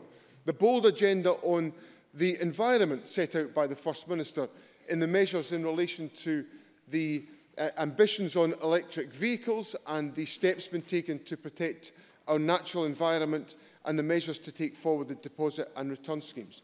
The reforms in the public services agenda, whether it's about Frank's Law, which after the government going through a due and orderly process, which Jackson Carlaw paid tribute to us about in relation to organ donation. We've gone through the same process in relation to Frank's Law to ensure that the detail of the proposals that we take forward can be effective to meet the aspirations and the needs of those advocating for this particular change. Coupled also to the bold social agenda that the government has taken forward, with my remarks earlier about tackling child poverty and the social reforms that we're taking forward in relation to the pardon for individuals convicted of same-sex offences in the past, or the reduction of the increase in the minimum age of criminal responsibility, to ensure that our legal framework is appropriate and commensurate with the challenges of our times. So that boldness of our agenda has been reflected in the contributions that we've heard in Parliament this afternoon. Now, one of the other themes that has been significant in this debate has been the comments around Brexit. And I welcome what Lewis MacDonald has said about the way in which the government has taken forward our steps in relation to handling the very deep and serious issues that affect the powers and the responsibilities of this Parliament, from the manner of how the UK government proposes to legislate for Brexit. And I'm very pleased to be involved in the discussions with the United Kingdom government, along with my colleague Mr Russell, on these questions. But if Mr Carlaw thinks that I'm the voice of calm, rational common sense in those discussions, I have to say to him I agree entirely with the stance that Mr Russell has taken place, because I have never seen a more barefaced attempt to grab powers from this Parliament than that which is captured by the European Union Withdrawal Bill. And Mr Carlaw, I presume, made his remarks a moment ago because he knows that I carefully stewarded through the negotiations with the United Kingdom government on the fiscal framework, which his side applauded me for taking forward, which were done in a fashion to protect the interests of this Parliament, and I come into these discussions with exactly the same sense.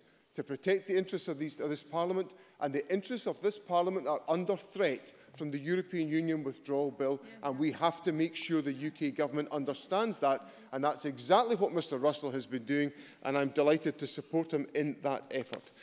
Presiding Officer, in drawing my remarks to a close, let me just say this. A government that has been in office in 10 years has done a great number of things to improve the quality of life of people in our country.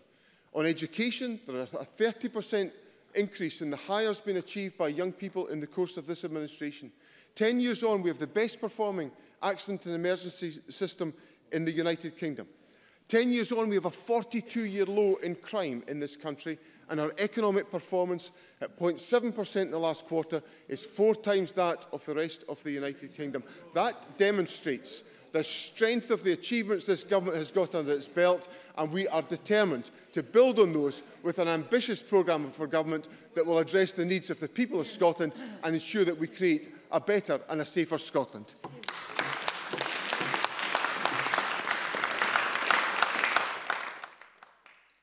Thank you very much, and that concludes today's proceedings on the debate on Scottish Government's programme for government. Get the words out, still in recess. Can I remind all members that if they have spoken in today's debate, or if they intend to speak tomorrow, that they should be here for the closing speeches on Thursday for the overall debate. And I would just point out that there is no decision time this evening, so we'll move on to members' business in the name of Alexander Stewart on Boys Brigade. And we'll just take a few moments' pause before we do so.